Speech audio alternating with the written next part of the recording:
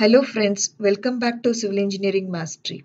In this video, we shall discuss about different types of structural forms. In structural design, the major important part is load transfer.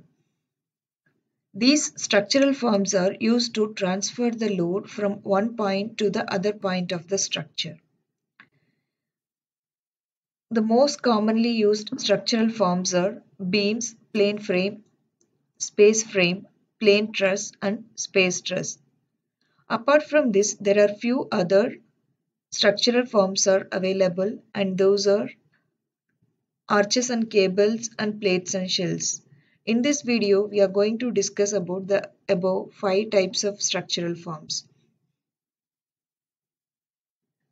Each type of structural forms supports the load in a different way.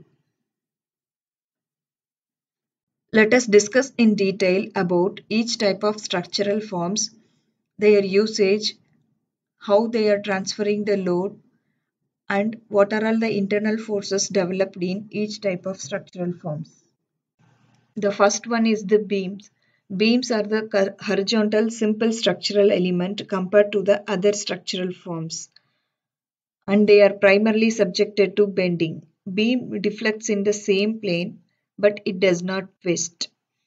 All the forces acting on the beam produce shear force, bending moment, and that create internal stresses, strain, and deflection of the beam. Here are few examples for beams. The first one is the simply supported beam. Here the beam is supported at one end in roller support, the other end in pin support. Here is the continuous beam. The both ends of the continuous beams are fixed, and the middle it is having two hinged supports. Plane frames are the two-dimensional structural forms, and they are made up of beams and columns.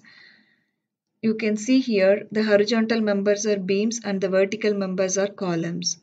In plane frame, all the members lie in the same plane and they are rigidly connected at joints. Here all the joints are rigidly connected.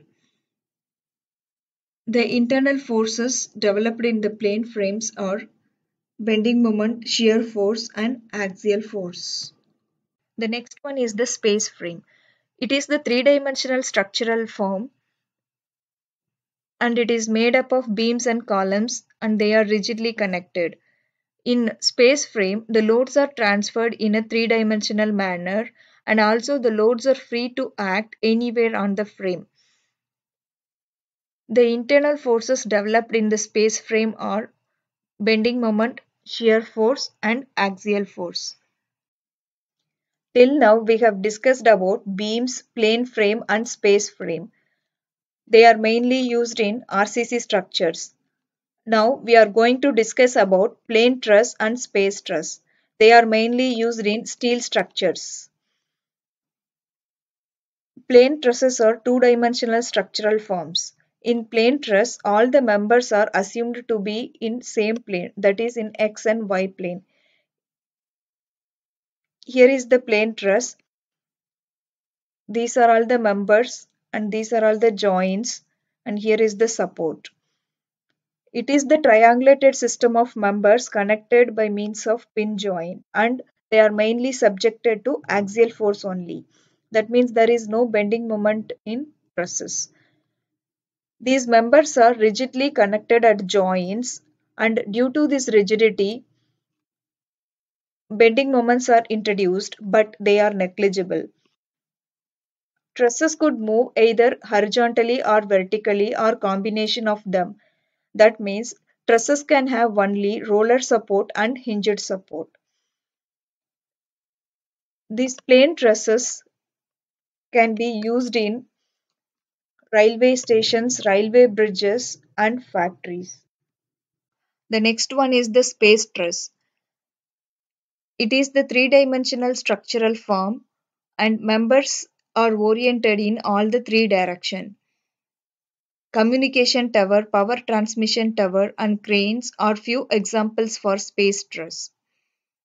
Similar to the plane truss, all the members in the space truss also carry only axial force.